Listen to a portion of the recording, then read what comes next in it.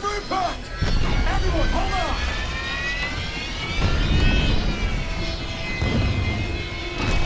Hard right! Russell, get us the hell out of here! Sir, jump calculations haven't finished yet. We might not give a damn. Just do it! Jump now! Now, damn it, now! Jumping in 3, 2, 1, mark!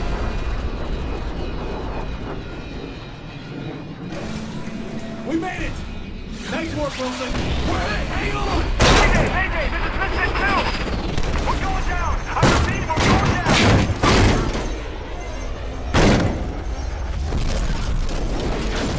Misfit, this is McAllen. Hang on. I'm on my way. We're getting off this hill! Come with me! Holy shit, it's McAllen!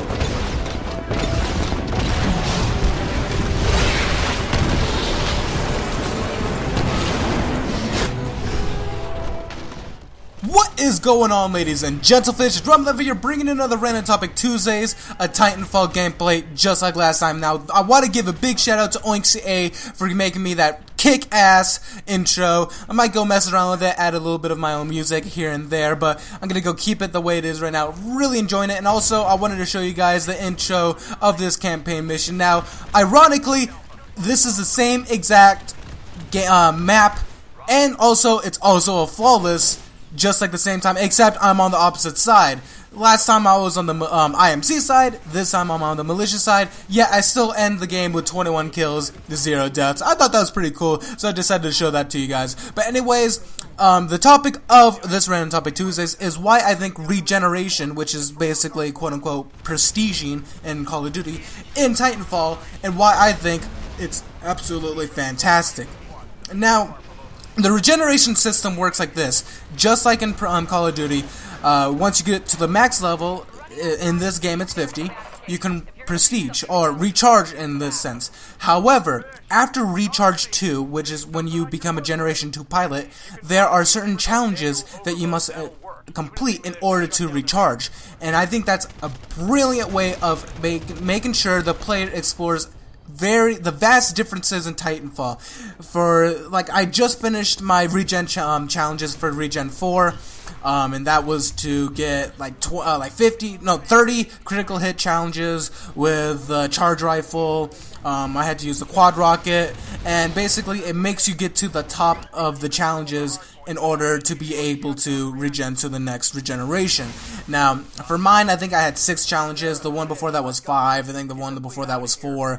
And I think it progresses so on and so forth. Now, also, when you recharge, you get a 0.1% increase with every match. So when you first start the game, you're not a Generation pilot, you're a Generation 1 pilot, you have a 1.0% increase of EXP after every match, like normal. However, once you get to Generation 2, you become a 1.1% increase in experience. So, basically, slowly but surely, you basically get to a point where you get more EXP the more you recharge. So, I think in this game, it was brilliant in doing that.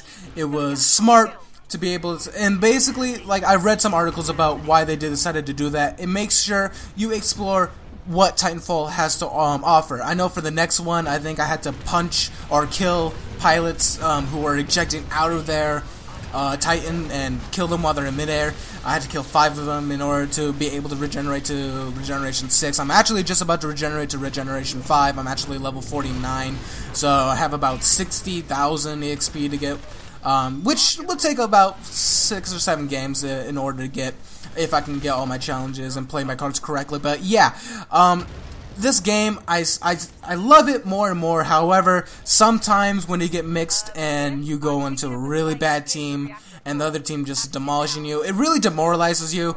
And also, a lot of people might have noticed that I've been playing a lot of campaign missions, and that's basically, it is the quickest and easiest way to regenerate your to get your regeneration challenges. Because there's the game, the Last Titan Standing, where it's apparently the easiest way to get Titan kills with a certain weapon. However, I actually find that to be not true whatsoever. I think Titan, in campaign, there are certain missions where there's a NPC Titan, where it's just the game is controlling its own Titan, and they're really easy to kill. So it was really easy for me to get the challenge where I had to kill or hit 30 critical hit challenges with the charge rifle, because they basically just stand there, and it was much easier. So if you guys are actually playing this game and you're looking to recharge a little bit quicker, campaign is the way to go. And also, it doesn't hurt that most of the time people in there aren't usually the most skilled.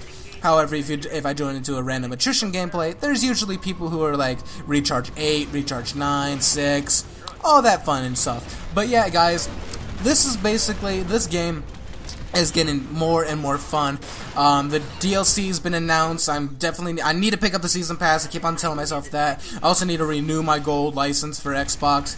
But yeah, I also got my Titanfall controller. The next video will actually be of me unboxing it, as well as the recharge video when I recharge the Generation 4th pilot. I'm going to show you guys what it's like and what it looks like to recharge, or quote-unquote prestige, as some of you Call of Duty enthusiasts prefer. But yeah, anyways, guys, that's it for this video. I had to, like the last one, I had to cut up some pieces that were relatively boring, but at the end I did die. However, it's during the epilogue, like the last one. It doesn't count, so I don't really count those deaths. It's really just a, hey, free EXP, everyone just fight to the death. But yeah, anyways, guys, thanks for watching. Give me guys ideas for what you guys want to see, and make sure to leave a like, a favorite, comment, and subscribe if you guys like these kinds of videos. It really means a lot to me, and hopefully I get to see you guys soon. Anyways, guys, thanks for watching. This is Ron Liver. Peace. On board the Odyssey to take the ship. Now I'm giving you the same choice. Pilot, this is McAllen. If you're still on the ground out there, it's been an honor serving with you.